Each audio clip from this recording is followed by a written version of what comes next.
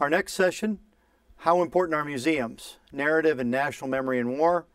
We brought in one of our dearest friends and advisors who knows quite an exceptional amount about museums.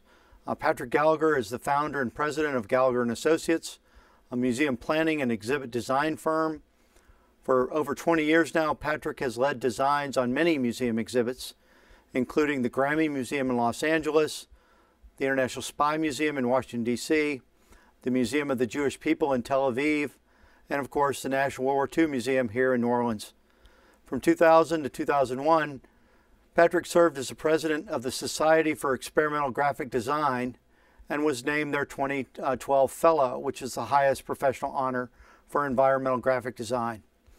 We're having frequent, if not daily, meetings with Patrick and his team as we work to finish our design for the Liberation Pavilion, set to open this next year. So seeing Patrick and having him on the screen is not particularly new for me, but this is a different venue. So right now, Patrick, the session's yours.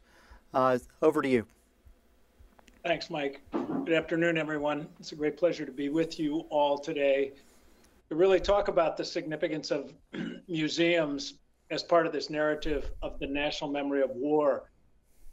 I've had the real honor to work with the National World War II Museum for over the last almost 15 years now, in thinking about the immediate legacy and post-legacy of World War II, as well as working around the world on a variety of different scale Holocaust museums, which also deal in the important legacy of memory in World War II. And it makes me think, as the living memory of the Second World War fades, the museum has become an increasingly significant medium to connect past and present. Similar to commemorative events and official memory politics, museums can reflect the cultural memory of current societies by also advancing and changing our knowledge of and interpretation of the past. At the National World War II Museum, we built the foundation of narrative through the oral histories of our soldiers who returned home and reflected on their memories of the events of World War II. Those living narratives will have been and will continue to be the voice for the institution. Those oral histories put the authentic character of voice into the story and will be an important part of the ongoing legacy of this institution. It's an important way for young people, and for that matter, all visitors, to engage in difficult content and difficult subject matter in a very real world and direct access. Other museums do it in different ways, and today we're going to hear from three very distinguished individuals in how they approached it in their museums. Today we've got my partner at the National World War II Museum and one of my dear friends, Nick Mueller, who will talk about the evolution of what we did at the National World War II Museum. Dr. Brendan Nelson, who is the president with Boeing Australia in New Zealand and South Pacific and the director emeritus of the Australian War Memory, and Hilary Roberts, senior curator of photography at the Imperial War Museum. So each of them will give you a perspective on what they did in thinking about their institution, and then we'll open this up and talk a little bit more about successes and sometimes continued challenges of keeping the legacy of World War II very relevant to our audiences and an important part of the lasting legacy of the institutions. So Hilary, why don't we start with you today? And you want to go last? Well, then, Nick, I'll let you go first. Okay. She's got slides, and so she said before you came on. So, yeah, I'll jump in there and go first. Let me just say, too, that Patrick has been helpful in imagineering this, not only this museum, but this program, this conference, and this session, and to get people from three of the great museums on the Allied side is an idea that we had. In fact, 2019, I was in London, and Dialise, who's the director of the Imperial War Museum, was in Australia with Brendan. And so we had a phone call at that time to see if we can hook all ourselves up. And here we are today, and Doc can't be with us, but Hilary is. So that's how it all goes. So. And how this session began. But yes, I think all of us would believe that these three national museums and national museums in every country are vitally important to the curating and the preservation of national memory. And we're at a time in our culture right now with real culture wars going on as well as real wars. We have our national memories being contested by thought leaders, by boards, by politics, and we have to consider, just like a historian does or a documentary maker, and certainly Patrick has to also consider as he assists with museum decisions about what gets remembered and what gets left out. And those are critical decisions in presenting the national memory. Why we fight, who does the fighting, all the challenges of storytelling and diversity and so forth. But let me just say to make a few comments about our differences, then I'll talk a little bit about our museum here. That was well, first of all, we were founded as the National D-Day Museum some 32 years ago in backyard with Stephen Ambrose. So we are not a government sponsored, operating sponsored museum. I mean, the Australian War Memorial and Imperial War Museum both are government funded. So we're a nonprofit, but we are designated by the United States Congress as the official national museum for this country. Only difference is one I envy sometimes because we have to generate all the funds to support our operations. So we have two different origins, but we have similar missions. And this grew out of a small idea 32 years ago in Steve Ambrose's backyard. And I think he thought it might cost $1 million, and I told him he didn't know what he was talking about. It's going to be at least $4 million, and 32 years later, we've lost Steve along the way, but we're now a little over 400 million, and not counting the hotel. So it's been we've been here from dream to completion, and it's been quite an unlikely story. In fact, I'm writing a book on it right now in my Emeritus status.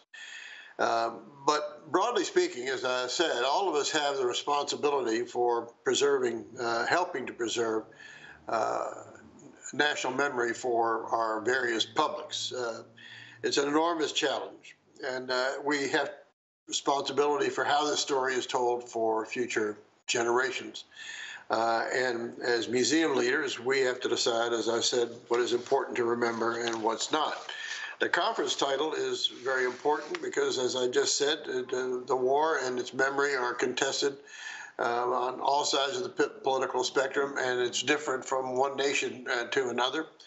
World War II and its memory are being weaponized almost every day.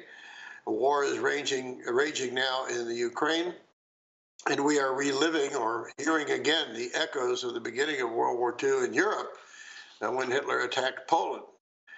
So today, outnumbered soldiers in the Ukraine are again fighting for their freedom and democracy, and the world is watching, not helping, but not joining the war, but helping. So here we have a ruthless dictator bombing innocent civilians in cities with the intent of destroying a sovereign nation based on the pretext and pseudo claim of a neo-Nazi Jewish president and starting a war for Mother Russia as a defensive action. So, well, I think they say, history doesn't repeat itself, but sometimes it rhymes. And I think that's what we have here. So, but we look at, it's a good segue into our mission and narrative here, because the National World War II Museum in New Orleans has a story that, broadly speaking, is looking at World War II as an existential struggle between totalitarian and democratic free nations of the world. We believe, I think most democracies do, that freedom is a very fragile thing, that it's always under pressure. democracy, likewise, human rights have always been under pressure. So that brings us to my narrative here, and as I say, the unfolding story in Ukraine is a good segue. I just want to offer three elements I think that shape the narrative story that we tell here, and Patrick Gallagher has been at my elbow here for some 20 years as we've evolved into four city blocks now, and about 400,000 square feet of exhibits in 7 different buildings, and ranked as one of the top 2 or 3 museum attractions in America. Our memories of the war evolve as our societies do, but for our museum, our narrative story is formed around, first of all, our mission. I think I need to go over that. And then secondly, it's focused, as you will see, on the American experience from the home front to the war front. And I think experiential is a watchword here, and the personal element that Patrick just mentioned. And the third element is the meaning and legacy of World War II. There is a fourth, if we have time for it, or we'll just do it perhaps in the roundtable, Patrick, and that has to do with the technology and design and the impact of curating and integrating the design and the decisions about how technology can assist us in telling the story. But first, let me just discuss our mission statement, because it drives everything that we do here. And it is to tell the story of the American experience in the war that changed the world, why it was fought, how it was won, and what it means today, so that all generations will understand the price of freedom and be inspired by what they learn. Well, I think that tips our hand in almost every respect. First of all, the American experience. We're not telling the war of even all of our allies, much less the Axis powers, except insofar as we engage the Axis in battle and we talk about our allies at different theaters of the war. Why the war was fought is the road to war. It all is looked at as a journey through the war for our visitors. How it was won is the war itself, and what it means today is answering the question of, so what? Does it matter? Why are we going to, how are we going to tell visitors some 50 years from now why it was so important to build a national museum to World War II on 4 city blocks of New Orleans. The understanding part relates to our education mission and the inspiration relating to the sacrifice and the gains of war. So we hope that we enhance America's public memory and try to do so with honesty and integrity and as the best historical research in the country and in the world, actually, internationally. And so, and we'd like to also bring things forward in our exhibits, our permanent exhibits and special exhibits that surprise visitors, things they never knew or even expected.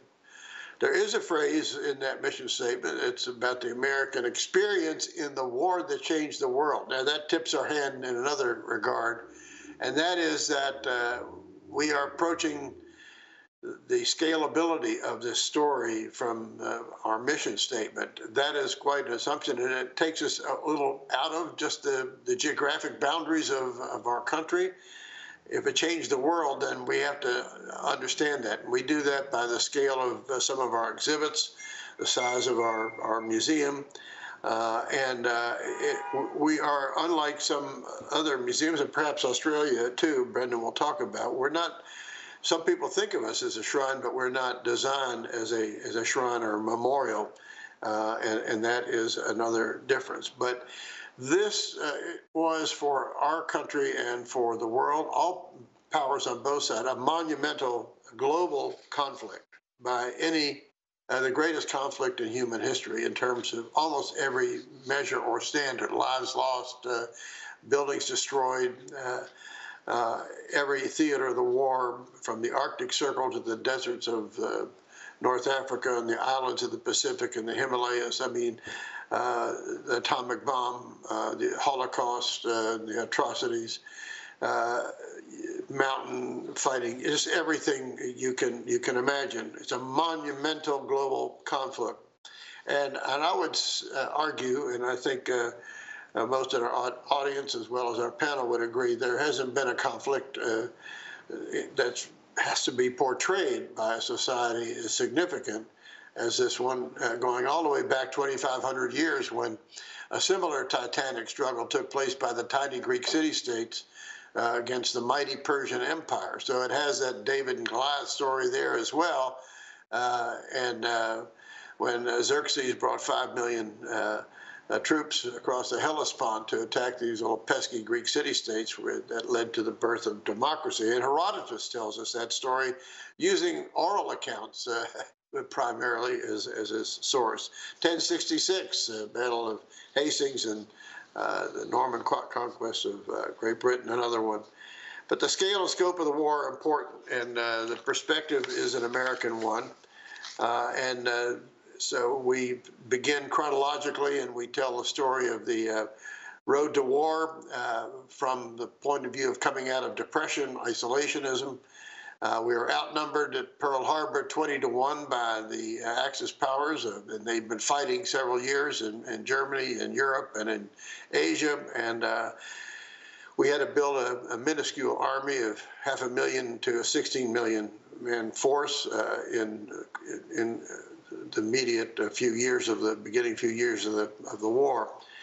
So we have a point of view, and I would say that underlying everything that we do, I would say that our point of view is that our Allied victory, especially here in our case, is that the American experience required the marshaling of every human, physical, financial, material, and spiritual resource that we could muster to defeat these two fascist empires across two different oceans. And it was also a transformative event in human history, certainly in the 20th century and for the centuries before and up to now. The second part of our approach is the war itself, and that we call the road to victory. And you can see the road metaphor is always in there, and it's chronological, and it's about America's first being on our heels after Pearl Harbor, finally getting back into the fight and turning things around in '44 at the pivot point of the fall of Rome, but D-Day, Normandy, and Saipan all within about 3 weeks of each other.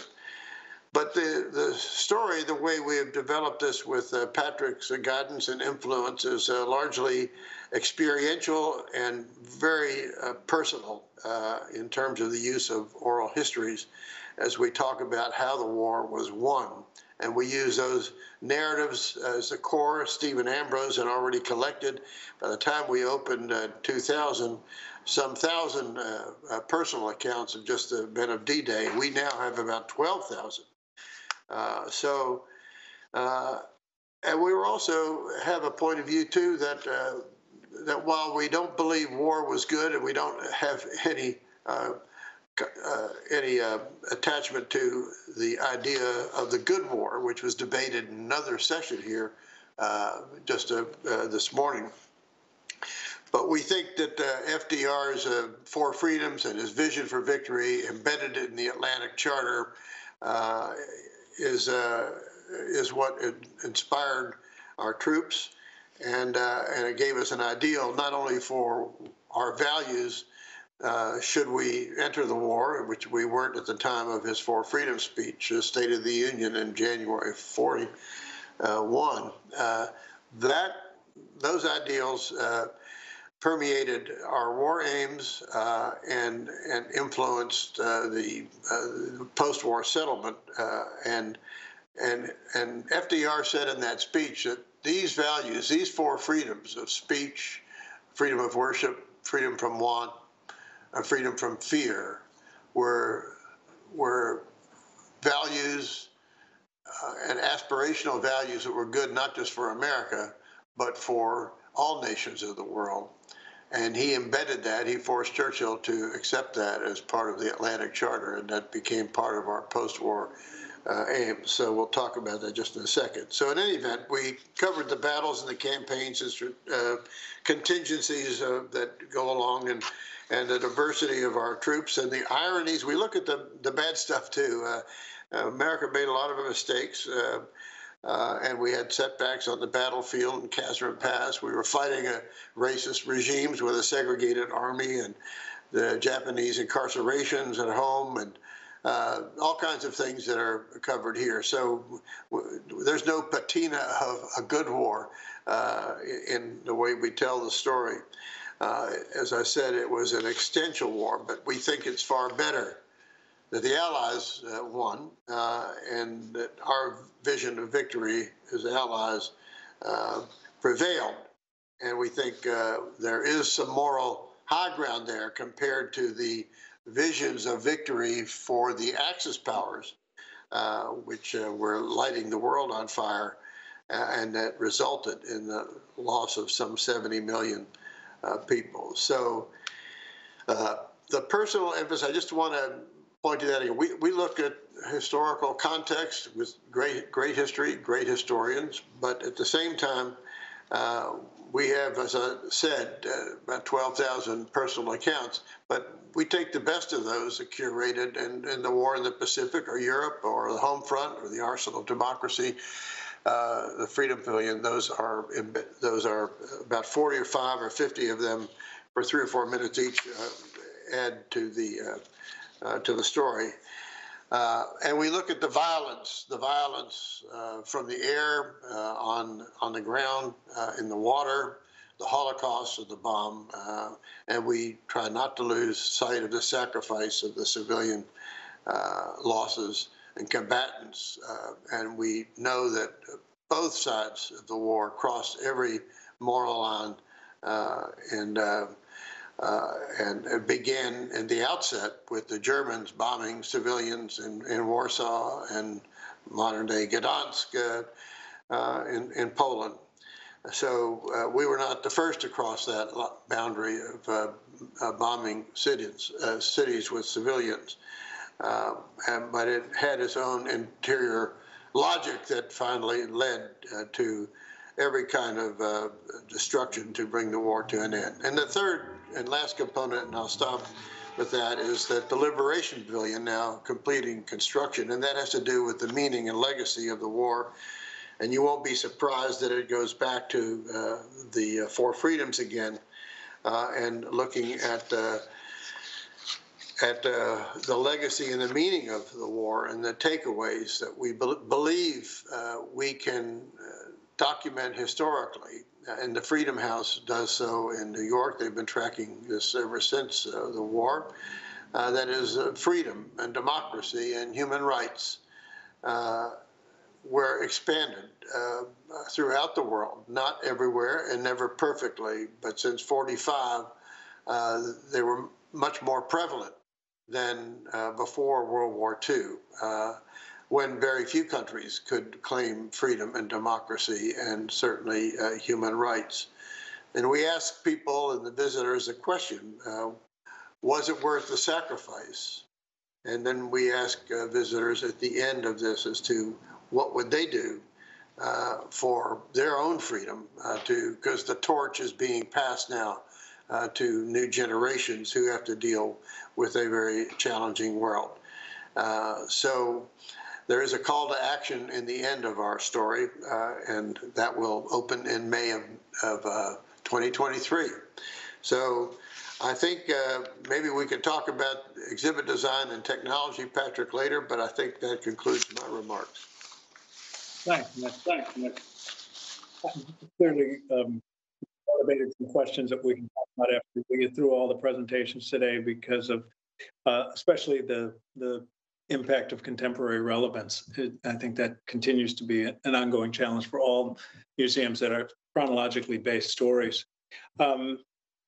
Next up, we'd like to hear from Dr. Brendan Nelson.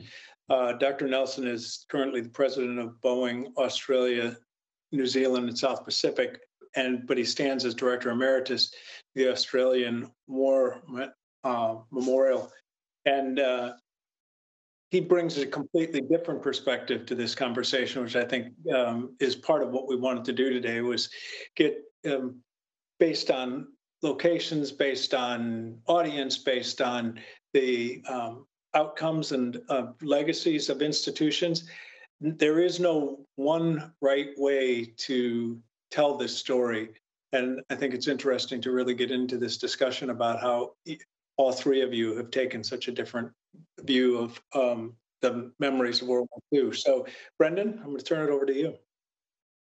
Thank you very much, Patrick, and it's a privilege to be able to speak to you and to follow Nick and to precede Hilary.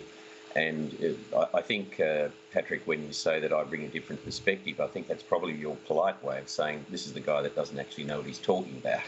And in that context, I would introduce myself. I'm a physician by training, as you heard, and I led the Australian Medical Association in a younger life, and I spent 14 years in the Australian Parliament and served as Australia's Minister of Defence and leader of the main centre-right party. And I spent 3 years in Brussels as Australia's ambassador to NATO and the European Union, and I was thinking about what to do after that, and I wanted to do something meaningful, and I felt I had more public service left in me, and I applied for the job as the director of the Australian War Memorial. And when I went through the process, I was challenged, in fact, why would we appoint someone like you to run the Australian War Memorial? We've got a highly credentialed field of candidates that have run major cultural institutions and so on. And I said, well, look, I have no expertise, but I have had experience in leadership, which of course is quite different from management. And the memorial, Australian War Memorial, has 300 men and women who dedicate their lives to telling these stories, who have forgotten more than I will ever know, and have immense expertise. But the key task is the exercise of intellectual rigour to the process of exercising judgment on behalf of the institution, and I was very privileged to be appointed. When I was appointed, I confided in one of my friends before it was announced, and he said to me, "You're what? You're going to run the Australian War Memorial?" He said, "I can't believe it." He said, "You're wasting your life. You've got far more important things to do for Australia," he said, "than rearrange its history." And I said to him in part in response, I said, well, if you can find something you love, which is important, and you can be paid for it, isn't that mission accomplished? And it actually has a lot more to do with our future than it does its past. And in fact, 80 years ago this year, the American-born essayist and poet, the great T.S. Eliot, wrote that a people without history is not redeemed from time, because history is a pattern of endless moments. And a sense of history is absolutely essential to any understanding of the future and attempts to shape the future. And when we live in a world where so much doesn't make much sense, history is the guiding discipline. And I've certainly found it has, amongst other things, the capacity to challenge prejudice and also to inspire and give us the courage to go to the future that perhaps in our inner hearts we know we need. The Australian War Memorial is quite different from the World War II Museum in New Orleans, and also different from, as you'll hear soon from Hilary, from the Imperial War Museum in London. The origins of the Australian War Memorial are the First World War, and the official First World War historian, Charles Bean, who landed with Australians at Gallipoli, stayed with them at the front through the entire war, through to Mons and Quentin in the armistice. At Pozières, France, in July and August 1916, he was witness to 23,000 Australian casualties in 6 weeks. And a dying Australian asked Bean, "Will they remember me in Australia?" And from there, Bean resolved that he would, at the end of the First World War, build the finest memorial and museum to honour these men of the Australian Imperial Force and the nurses. And it was opened on Armistice Day, the 11th of November 1941, and of course a second, even greater cataclysm was in train. The mission, if you like, or the vision for the War Memorial in Australia was articulated by Bean in 1948, obviously 3 years after the end of the Second World War. and it is this vision to which we remain true. He said, "Here is their spirit in the heart of the land they loved, and here we guard the record which they themselves made." So in a world that Bean and his generation could not possibly imagine, our responsibility is to remain true to that vision, but to make sure we tell the stories in a way that is authentic and compelling to a new generation. And the mission for the Australian War Memorial is to give visitors a sense, an understanding of the Australian experience of war. So the Australian War Memorial and our Second World War galleries, if you like, operate on essentially 4 levels. One is the geopolitical. So why did the Second World War come about? What were the origins of it? Why were we fighting that war? Then secondly, the series of battles which are presented in chronological order. And they are battles, of course, on land, sea and air. And as Nick does with the World War II Museum in New Orleans, also the impact that it was having on Australian society. And to give you a sense of this, the Second World War for Australia was quite different from the first. This was not about Australia's place in the world, emerging Australian identity. Our vital interests were at stake. We were a population of 7 million people, 1 million Australians mobilised. We sent 500,000 overseas, and 30,000 Australians were prisoners of war. 8,000 died in captivity, largely at the hands of the Japanese. And we emerged from the war along with our allies, victorious, but inconsolably mourning 40,000 dead, and we had 120,000 wounded. It was an immense contribution made by pretty much every Australian to the war effort. The third level in which we operate is to tell the personal stories, the human stories. And then fourthly, the aftermath. So at the end of the Second World War, what did it mean for Australia? How did that change us? Not just how it changed us socially and industrially, but how did it change our view of the world and how we see our place in it? Coming back to Charles Bean, the founder of the memorial, he started after 1916 at Pozieres, he started collecting things, artefacts and relics from the battlefields. And so for the Australian War Memorial, the exhibitions are entirely based on the collection. So everything from tiny little postcards and letters right through to the bridge of a ship, a plane, a tank and everything else in between. But it's not the objects and the artefacts themselves, it's the stories of the men and women that lie behind them. And I know part of our challenge in this modern world is the appropriate use of technology. And one of the things that I would always be saying to our staff is you have to think like the normal person. You have to have the imaginative capacity to understand the world through the eyes of the everyday person that comes to the memorial. So, as we know, there is an audience for knowing the calibre of a gun and what it does, and knowing a battlescape, that this battalion went here and this division did that, and so on and so forth. But normal people are engaged by the stories of the human beings, the everyday men and women who volunteered, in our case, in Australia, to defend everything that we hold dear. And so what we do is we use every single artefact and relic to draw out the story of a man or woman that is behind it. And they are, and one of the things that I realised, I brought the History Channel in my first year at the memorial to try to get the Australian story to an international audience. And they sent a Scottish archaeologist and historian, Neil Oliver. And Neil said to me after about 6 months of his fly-on-the-wall stuff coming and going, he said, "Brendan, I've done a lot of these." He said, "but this is the most emotional project I've ever done." He said, "but there's something that's troubling me." He said, I don't know if it's really about war." And I said, "Neil, you're going to think I'm weird." I said, "I've only been here 9 months myself, but I've already decided it's not about war. It's in a context of war. But what this place is really stories of love and friendship. Love for friends and between friends, love of family, love of our country, and honouring men and women who've largely devoted their lives not to themselves, but to us, and their last moments to one another, which is what he actually said in the last episode of the series that went to an international audience.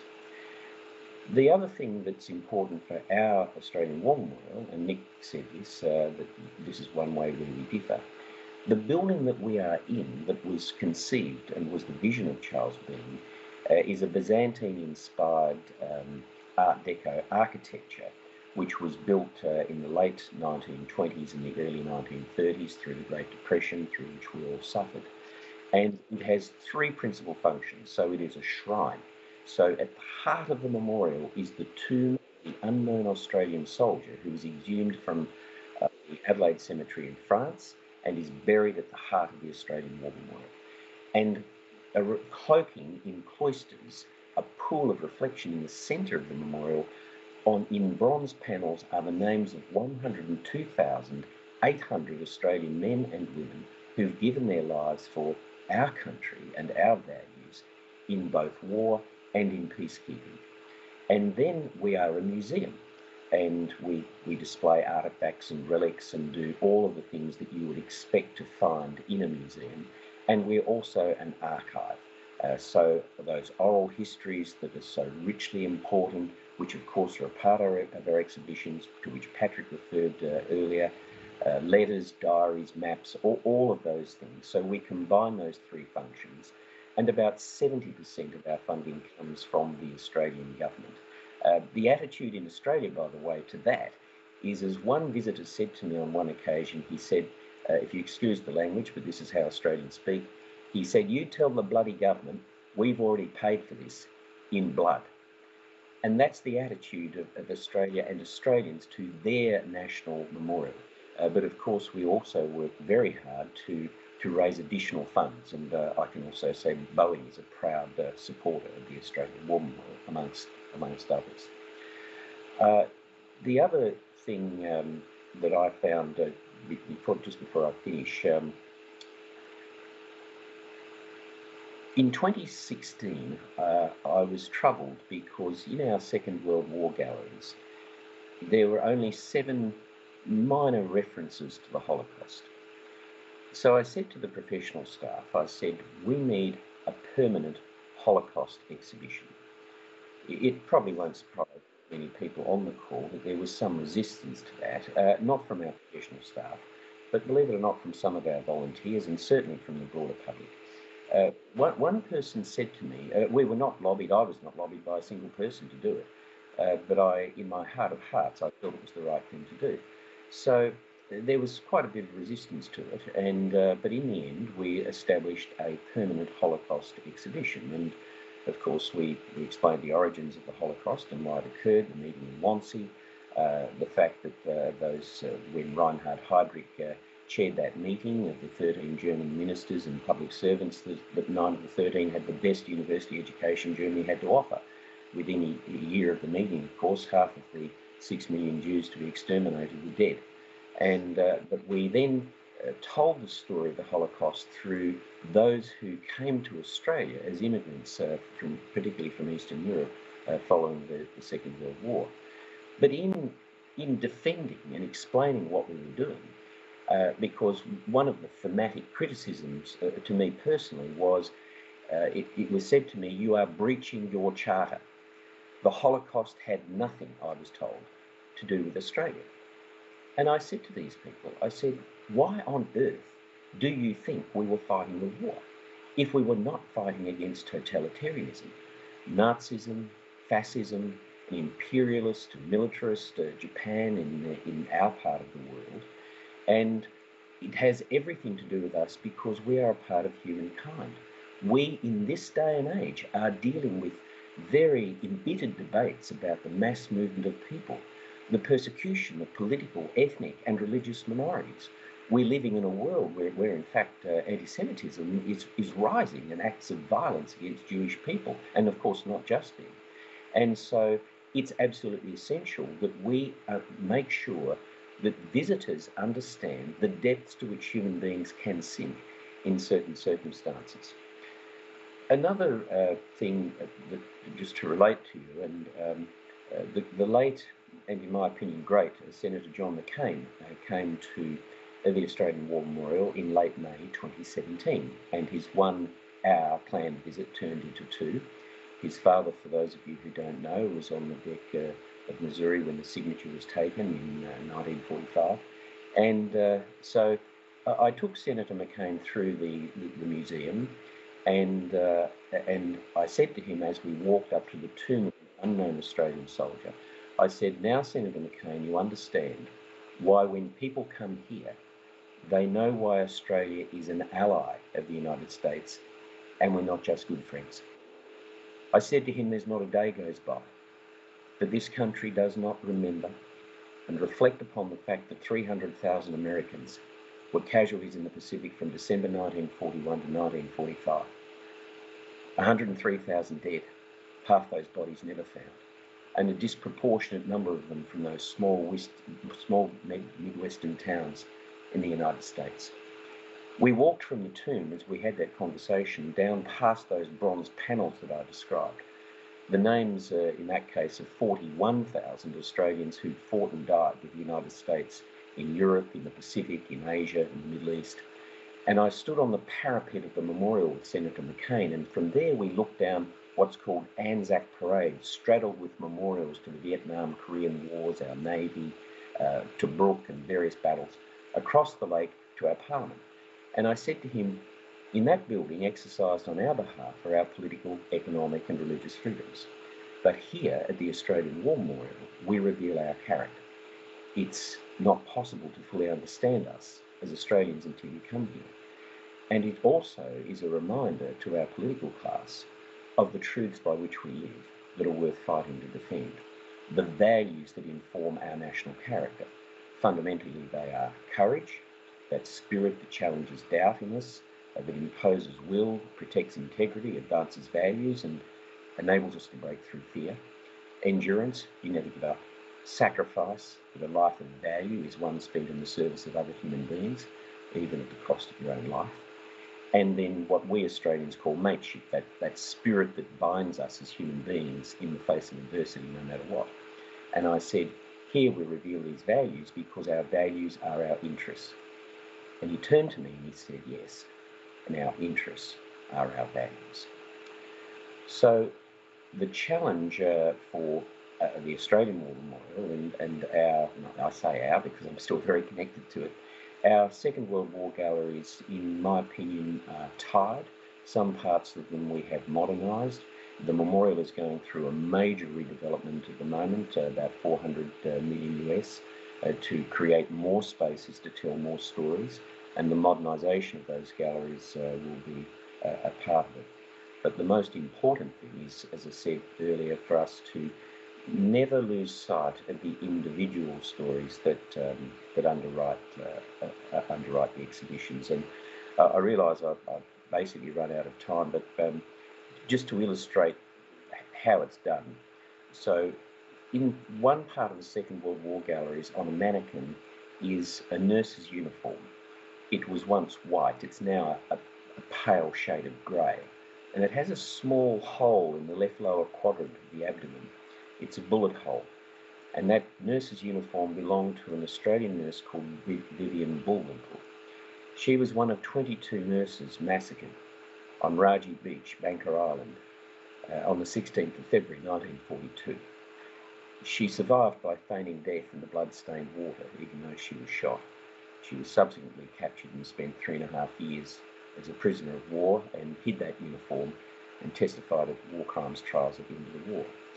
But Bullwinkle said on the morning of the 16th, they'd survived the sinking of the SS Vina Brook, which had left Singapore. She said, we were on the beach caring for about 60 soldiers, and about 20 Japanese soldiers arrived, and she described how, with bayonets on, they gestured for the men to walk along to a bluff. And she said one of the nurses, Matron Irene Drummond, said to the nurses, where there is life, there is hope. Around the bluff, the soldiers were bayoneted and shot. The Japanese soldiers returned. They set 2 machine guns up on the beach and gestured for the nurses to go into the water.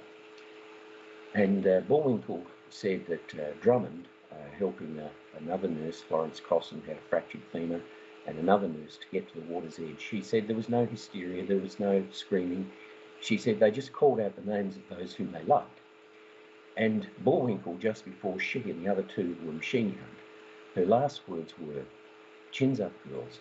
I'm proud of you. I love you all." In life, she'd offered them hope. In death, she'd offered them love. And the reason I tell you that story, and we tell many stories like that, the reason is to encourage and remind people, and young people especially, to strive to be human beings that are selfless, caring and brave, and that the most fragile yet powerful of human emotions is hope, the belief in a better world. So I'll leave it at that, and I'll be happy to take questions when we get to them, Patrick. Thank you.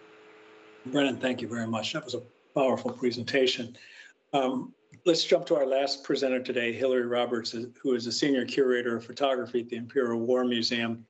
As we're ongoing in our development at the National World War II Museum, and I know that the Australian War Memorial is going through its renovations, and Hilary, your museum has just gone through a recent update. So it'll be interesting to hear your perspective of not just what you've gone through, but how that might have changed from your original perspective of interpretation. Thank you. It's an absolute pleasure to be here, and thank you for inviting me. Thank you for allowing me to contribute alongside some really august panelists. Today I'm going to talk from a curatorial perspective about how my museum has engaged in the Second World War. Now, the question of what a curator is and does is something that I'm asked very often. And my simplest explanation is that the curator's role is to act as a bridge between the story, the history, the object that the audience is trying to interact with. And like any good bridge, any curator needs a little bit of maintenance to make sure that they can continue to do their roles in the best way. So the question of self-awareness is absolutely key to how a curator telling the story of the Second World War, or indeed any other story, does their job. Curator know thyself is a maxim which I think all of us in the field would agree is an element of what we do. We not only have to know the subject to know our audience, but we also need to know ourselves and what we bring to the subject and what we don't bring, and how we can address any lack thereof. So I am going to be looking at the transition, if we can move to the next slide, please, from lived experience and memory to academic history, and how that has impacted on my institution, its staff, and its engagement with the community. I should start by giving you a bit of introduction. Could we have the next one, please? So, IWM was established in 1917. It was initially proposed as a memorial. The War Cabinet under Lloyd George decided that its role was more effective as a museum, and it was then proposed as a national museum, a British national museum. But within a few weeks of that going forward, the trustees were very strongly reminded, and quite rightly so, that there were many countries, nations, peoples who were fighting alongside Britain and for Britain in this terrible conflict. And from that reminder stems our role today, because we address the causes, the course, and the consequences of modern conflict from not from a national perspective, although that is at the heart of what we do, but also from all aspects. We need to be able to tell the story of all the people who are impacted by these events. And in the case of the two world wars, of course, it is the entire world. So in 1917, when the museum was in its early stages, the war was still very much in progress. The Battle of Third Ypres on the Western Front, Passchendaele, was being fought. For the first generation of curators, this war was a lived experience, a personal experience. Curators went to the battlefields, just like Charles Bean did, to collect items for the collections. The guns were still firing. Many fought. All experienced air raids, shortages, and loss. This was at the time seen as the war to end all wars. In 1917, it was inconceivable that another such war, let alone one on a greater scale and involving even more loss of life, could be allowed to occur. These experiences, these concepts, as well as their professional curatorial expertise, informed their approach to the job. Every element of their work was informed by the desire to prevent another such war occurring by telling the story of what had happened and why. For the museum's audience, this was also a lived experience, which transitioned to memory in the 1920s and 1930s. Now, in many instances, the museum's audience at that time knew just as much, if not more, than the curators.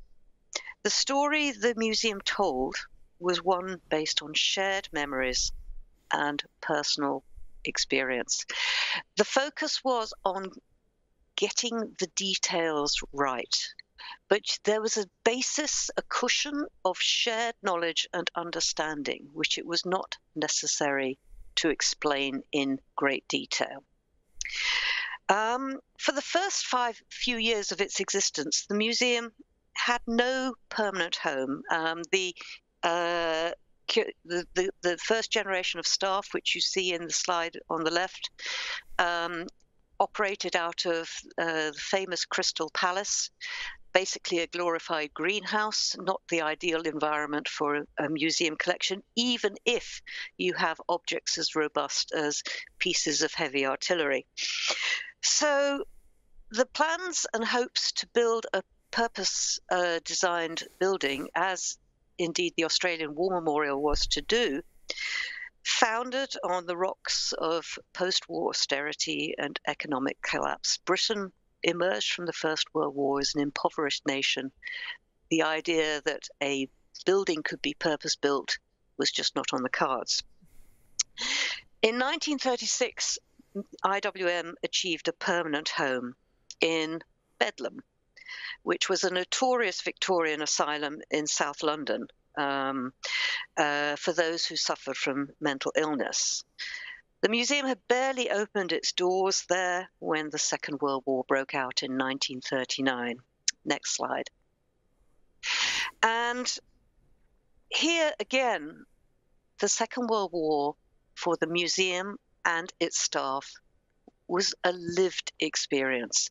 On the left here, you have an extract from a fascinating document in IWM's archive, which talks about evacuating the museum's collections to safety. It gives a really clear overview of the curatorial decisions that the staff were faced with making at that point in time. And further down in the document, the curator laments the fact, or rather with regret, but with a stiff British upper lip, as we all do, that the fact that many of our exhibits were requisitioned for war service. In other words, the armed forces came along, they took their pick of what we had in the galleries, they were re-employed on the battlefield, and we never got them back. And the other day I had a moment of deja vu when I was looking at the latest news from Ukraine, and the defenses in Kyiv had Hedgehog anti-tank defenses, which had, according to the labels on them, been taken direct from a museum exhibition in Kyiv. You know, nothing changes in that respect. I will say that hedgehog, those hedgehogs in the streets of Kyiv were very well cared for and very informatively labeled for any Russian tanks that happened to encounter them. But IWM was, as you will see, not a particularly high priority in terms of British museums overall. Other museums, the National Gallery, the British Museum, the V&A, the Science Museum, these were all the well-established museums. IWM was the new kid on the block, and we were about war, and hey, tanks are built to design high explosive. So we had some very difficult decisions to make at that time about how to evacuate the collections, and some of the collections could not be evacuated because they had to be employed for war service, and that includes my own area of expertise, which is the photographs collection. They needed to be used in the context of war, for war work. And so there's a very interesting story to be told about the way in which the IWM's photograph collections of the First World War survived the Second. The museum was located in a very heavily bombed area of South London, both during the Blitz and during the V-weapons campaign of 1944. A V-2 rocket detonated 5 minutes walk down the road, and the building was steadily reduced to a semi-derelict shell. All the windows were blown out. It was exposed to the elements. It took a direct hit. This is what the photograph shows on the right. And it was basically uninhabitable. The collections had to survive as best they were. The majority of curatorial staff departed, understandably and necessarily, for war work. Most never returned. Curatorially, this represented a catastrophic loss of professional expertise, which the museum struggled to recover from in the years following the Second World War. And it was not until the late 1960s, under Director Noble Franklin, that loss was really addressed. The staff that remained were mostly women, and men who were not eligible for military service. They had to take on extra curatorial roles, learning on the job, often with minimal knowledge or experience of the collections that they were now responsible for. But despite all this, the museum's remit was willingly extended to cover not just the First World War, but also the current conflict, meaning that in addition to essentially trying to survive, IWM was also trying to collect, and to collect on a scale which was beyond its experience to date. Next slide. So when the museum was able to reopen, having restored its windows, its roof, and retrieved those of its collections which were lodged in trustees' houses, etc., it was still facing a challenge. It still had a building which was not fit for purpose at a time of acute shortage of building materials and other resources, a director who had not been home throughout the war. He had slept every night of the Second World War in his office, and his laundry was regularly to be seen drying on a line strung across his windows. Therefore, again, this war, the Second World War, was a lived experience for the curatorial staff who worked there for the next 20 years, and most of its visitors. Shared memory and personal experience underpinned the visitor experience. Now, I joined IWM in 1980 and was a member of the first generation of IWM curators to have no direct personal experience of global war or any war at all. I was immensely fortunate. My grandparents fought in both wars. My parents were children and grew up in the expectation that they would have to fight, but didn't. And I had been spared all of that, but I had seen how those experiences had shaped those two generations. I and those of my cohort, we had fistfuls of academic qualifications, but no personal experience of the wars themselves. For us, they were history, not memory. This was diametrically opposed to the museum's most senior staff, who had encyclopedic knowledge of the Second World War based on personal experience and memory. With such contrasting perspectives on the job, it's hardly surprising that the museum's curatorial direction struggled for coherence in the 1970s and 1980s. The veterans nicknamed us the academics. We nicknamed them the veterans, and we had very different approaches and perspectives on the job. Nevertheless, we did learn an enormous amount from each other as the years went by. And the Falklands conflict in 1982, which was for me a lived experience and became a lasting personal memory.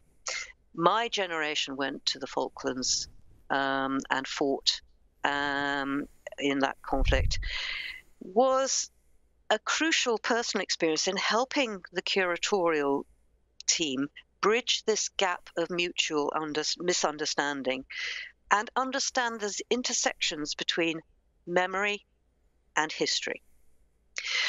For most of the 30 years that followed, the curatorial direction at IWM rested fairly comfortably on the curatorial team's ability to act as, or as I've already mentioned, an interpretive bridge between memory and history. And I have to say that for late 20th century conflicts, the Cold War era, the Falklands, and so on, right up to the present day, this is still a very important element of our approach. We are talking to people who've been there and done that, as well as people who haven't. But in other respects, the museum necessarily had to change. In order to remain relevant, it needed to acknowledge that Britain was changing. It was becoming a multicultural and much more inclusive society. And we also had to acknowledge that the two world wars were moving inexorably from memory to history. So over my career, IWM has refreshed its permanent displays dealing with the Second World War roughly every 10 years. And now I'd like to spend the rest of my time introducing our latest effort, which opened less than 6 months ago after nearly a decade in the making. Next slide, please. So in 2010, under Dialyse, we announced a major revamp to make IWM fit for purpose in the 21st century for a 21st century audience. We had a situation where the audience we could tell, sort of within the last couple of years of making that announcement, we had lost all British surviving veterans of the First World War. and the Second World War generation was also being depleted, and also so were those who experienced at first hand the Holocaust. So we also had a changing audience, a multicultural audience, who thought through education, media, films, culture, literature, research, that everything that could possibly be said about the two world wars had already been said, and they knew it.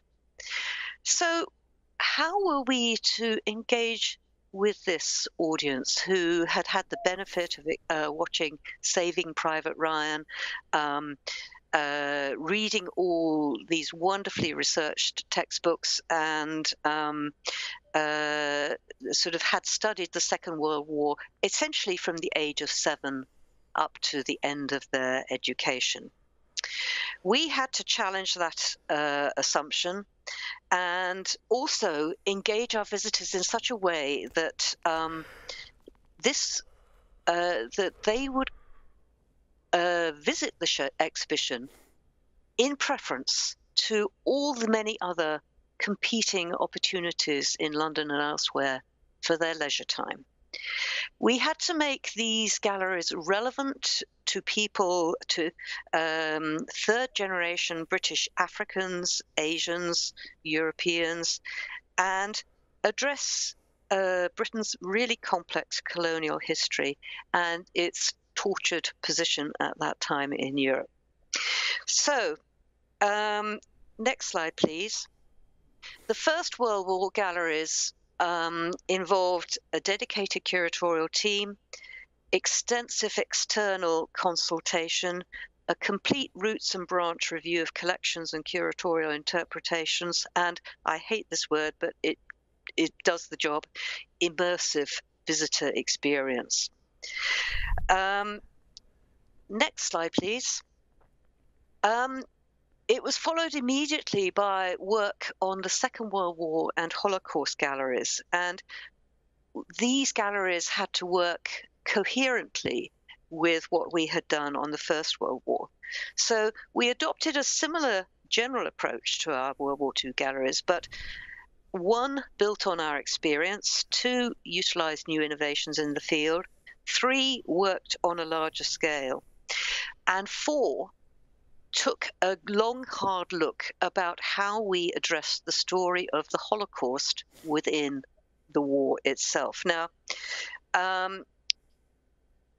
up until this point, there had been very few, if any, presentations of this story in which the Holocaust was not a separate element to the story, rather than an integral part of the Second World War.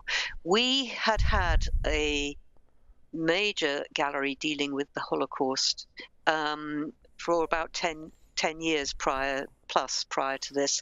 It was on another floor. People had a choice as to whether they engaged with it or not. It was, in essence, a separate entity. And what we wanted to do was to help people understand how the Holocaust was part of the story of the Second World War. It cannot be separated out. It informed much of that generation's experience in every way, shape, or form. If you were in occupied France, you experienced the Holocaust. If you were in Germany, you experienced the Holocaust. If you were in Britain, you experienced the consequences of the Holocaust. So we wanted to bring the Holocaust within the overall story of the Second World War. And we developed concept sketches, which is what you see here. Next slide. Next slide. Thank you. We did a root and branch survey of the collections. We questioned all of the history and all of our assumptions, all of our interpretations. Next slide. We traveled worldwide. We visited every continent. We visited countries which in the past we perhaps had neglected, particularly in the Far East. China we went to, Japan, obviously the Americas.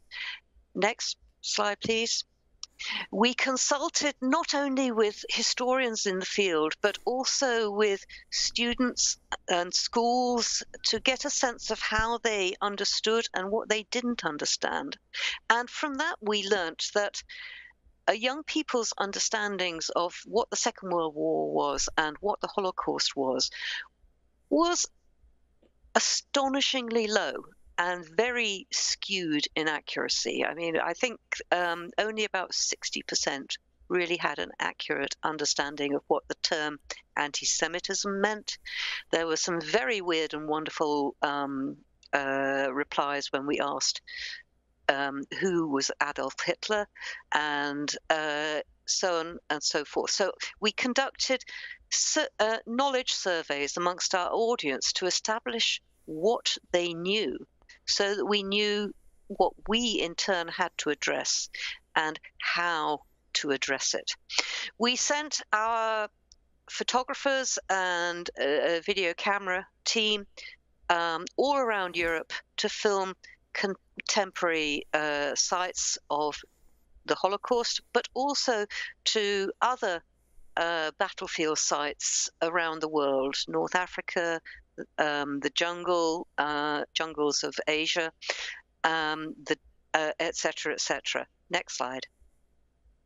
And we worked with the people who really knew. So when it came to the Holocaust, we worked with Rabbi Nikki Liss and others who haven't, for whom the Holocaust is ingrained in their life experience, who could tell us so much about the cultural significance of the objects.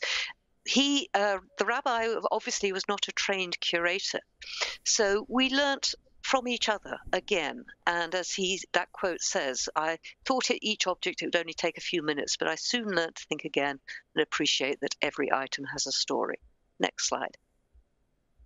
And then came installation. And this is where life got really very interesting, because we had the pandemic. We had never expected that we would have to outfit our new galleries in the middle of a global pandemic where only so many people could be allowed on site at any one time. All of us had to wear masks, and every so often we all had to stop work and down tools altogether because we were in lockdown. And this is the reason why our initial plans and hopes that the galleries would be delivered in 2019 were in fact delivered in 2021. Next slide. And in October, we had our very special opening, and we got a pat on the head from the Duchess of Cambridge, which was, very, very welcome. Next slide. And now I'm just going to flick through some views of the galleries, which just give you a sense of the design, the presentation, and the tools that we employ. So this is part of our display, which tells the story of the origins of the Second World War. Next slide. Hilary, this is Patrick. As you were thinking through the development of this was probably now your fourth major renovation, or third or fourth major renovation. That I personally lived in, yes. Yeah, obviously collections are the core of what we build our storytelling on, but powerful storytelling today has to be so multifaceted. How has the impact of technology changed these new galleries for you? Well, if we can show another slide or two, I'll illustrate that. But what that's done is to improve visitor engagement. So what we discovered in our surveys was that visitors did not want to be passive participants in viewing the exhibition. They wanted to be actively involved. So we invited them to conduct exercises, address interactive displays, ask questions and find out what the answers were, and so on and so forth. We also used large digital projections. Next slide. And next slide. There you go. So this experience gives you a sense as you go into the period which deals with air raids and the Blitz for sound and vision and indeed sensation, what it's like to be under air attack. Next slide. So you had to take a multifaceted approach then. Well, I mean, I would say it's almost like theatrical staging, but also you needed to. You could not explore that. You could not assume a cushion of knowledge, because everybody came to it with a different level of understanding and background. Some were victims of war themselves, and this was very difficult to embrace. So we had to essentially deal with it at different layers of granularity, different levels of interpretation. And if you just sort of look at one or two more slides, you'll just sort of see how we go on to the Holocaust.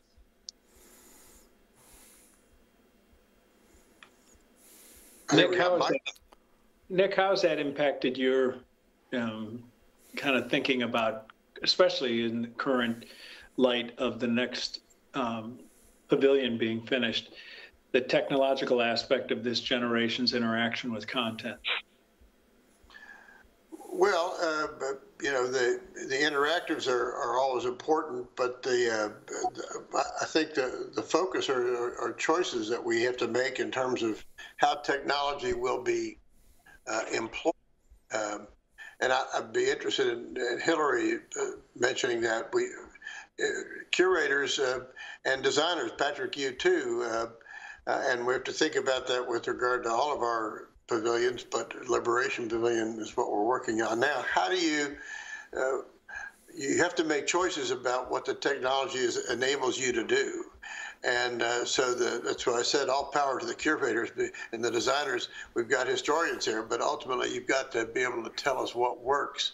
And so we have to make choices, and we're actually curating memory at the very moment that we are making commitments to a certain kind of technology and how it's going to be deployed and how it's going to be consumed or used by the visitors. I mean, our dog tag experience that Patrick, you helped us with, what a struggle we had with that before we found a solution as to how to do it, where an individual carries a dog tag with the barcode that illuminates a story of a soldier, a sailor, airman, all the way through all the exhibits. They can connect with that person's story on a chronological basis. But Hilary, do you face those choices? Who makes those decisions? You, historians, who does it?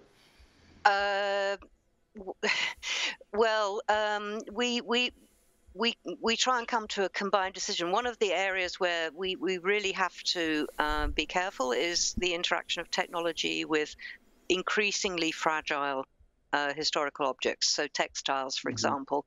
And so lighting and the emissions from screens are really, it's something that has to be debated with great care. And so the technical specifications of digital projections have to be gone into in great depth with the manufacturers to make sure that they are suitable to display alongside the relevant objects. And Brendan, I'm curious. I'm going to have to jump in here because we want to run this out to some broader questions. I know I could continue to ask, but we do have some questions from the audience. So let's jump back to Mike and see if we can get a hold of those. Hey, thanks, Patrick. The first one's on living history. What role do living history exhibits and events play in your museums? And do you anticipate there'll be more or less of that in the future? Anyone want to jump in? As the question, living history, meaning reenactments? I'm not sure. Yeah, that could be Nick. Or you. I mean, like, exactly. Yeah, with We don't. period uniforms. We do draw on this occasionally, usually in the context of special educational events. So we do have explainers in the galleries, but occasionally we mount special events which feature people who reenact. But I would say reenactors are not routinely employed on a day-to-day basis for us. Yeah. Neither with us, yeah.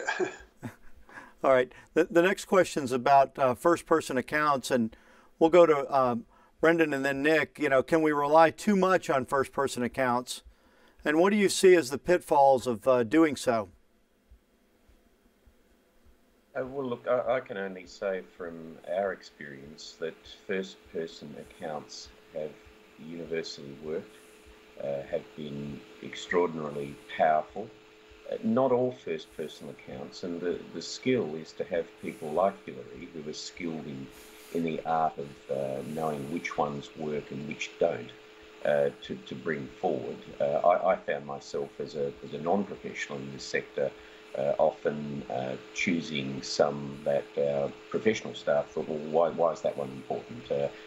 So again, it's you're thinking about these stories, the actual story, who's telling it, how it's told, how it evokes emotion and creative thinking to understand the story in the visitor, and how it relates to the object and artefact that's being displayed. By the way, on the living history thing, at the Australian War Memorial, we actually have professional actors and we seek corporate support to put these on. They will run sessions. So a woman dresses as a First World War nurse, and she's reading last letters home from those who were killed.